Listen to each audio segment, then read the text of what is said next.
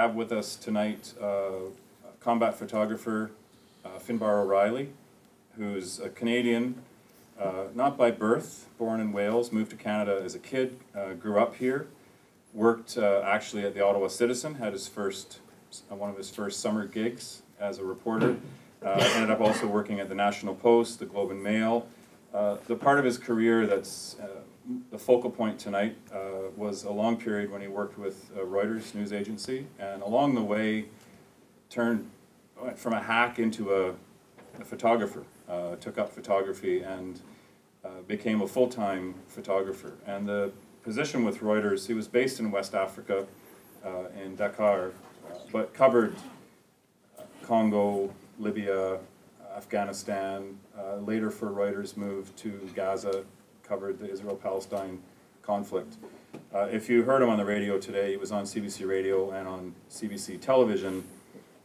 Wherever conflict was happening, Finbarr was there. And that's what he's going to talk to us about tonight. And I'll steal this line that I heard him say earlier on the radio. The book that he's produced, Shooting Ghosts, it's a co-memoir, which is kind of unusual in itself, but it's a jointly written memoir with a U.S. Marine, T.J. Brennan, who he met while on an embed assignment in Afghanistan. Met, and I think the professional relationship became a friendship, and worked together, and in the end collaborated. And TJ has since become a journalist and is the co-author of this book. And it's a really unique joint perspective, because we have memoirs by war correspondents, we have memoirs by soldiers. Rarely do we get both of those perspectives together. And so it's a really unique opportunity to look at conflict.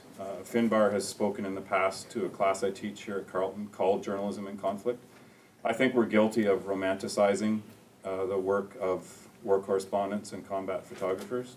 And so it's important, really important, especially in a school of journalism, that we get to hear from somebody like Finbarr, who, yes, I guess has lived this kind of swashbuckling, romantic, foreign correspondent kind of life, but can tell us the psychological cost that there is for doing that kind of work.